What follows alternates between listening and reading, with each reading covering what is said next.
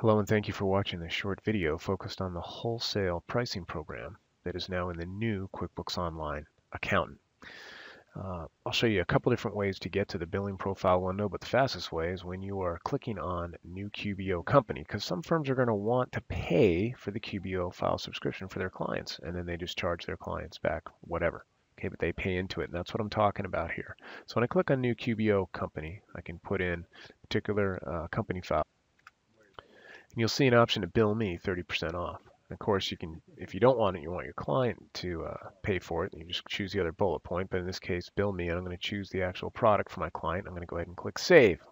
And before it adds it to my list, you'll see the need where I got to put in a credit card information as the firm, because the firm is paying for my client's QBO company file subscription. So I'm going to go ahead and click Save now.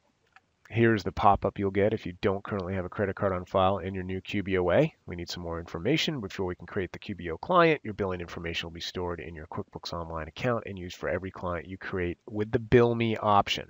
Right? Remember, there's two options, but this is for the firm that actually wants to pay for the QBO client file subscription. Right? And you just click Create Billing Profile. It'll open up a separate tab.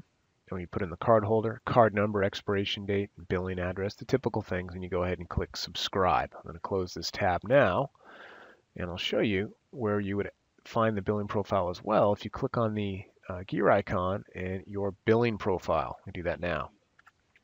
Now that will also open up a separate tab right next to your new QBOA, your billing information, and here you'd have the consolidated billing profile, the status, the next charge date, billing frequency, and the order total, and the list of your company files that you are paying the subscription for. And that's the wholesale pricing program within the new QBOA. Hope that was helpful. Have a great day.